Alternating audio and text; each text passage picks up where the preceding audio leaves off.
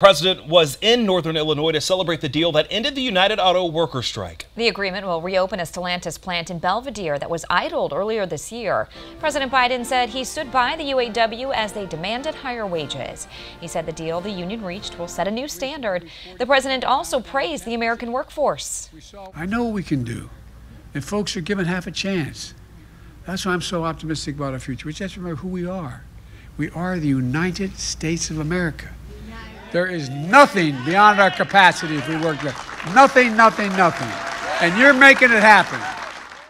Biden's visit coincided with a ratification vote by the local United Auto Workers on the Stellantis deal. JT Siskowski spent all day in the Union's Hall in Belvidere, where the vote happened, and has you covered on the result.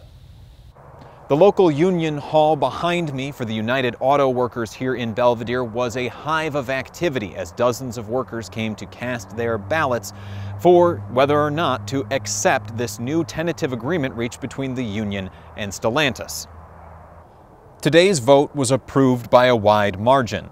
81% of production workers and 88% of skilled trade members voted in favor of the deal, likely due in large part to a provision that would see the local Stellantis plant reopened. Stellantis idled the plant earlier this year, laying off hundreds of workers. Under the tentative agreement, the plant would reopen in 2027 and begin manufacturing a new pickup truck for the company. The deal would also bring a new battery plant to Belvidere. Together, the two factories would employ well over 2,000 people. One worker told me that this vote is about reclaiming what was lost. Yes, I'm for the contract because it's unprecedented. That's a new word we have nowadays, unprecedented.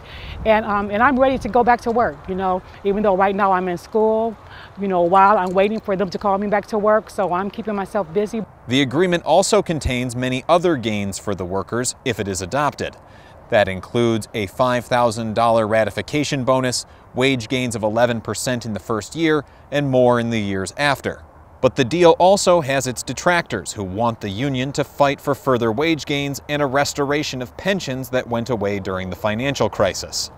The president of the entire UAW called this deal historic and highlighted what it does for Belvidere and the surrounding area by visiting the plant Thursday with President Joe Biden.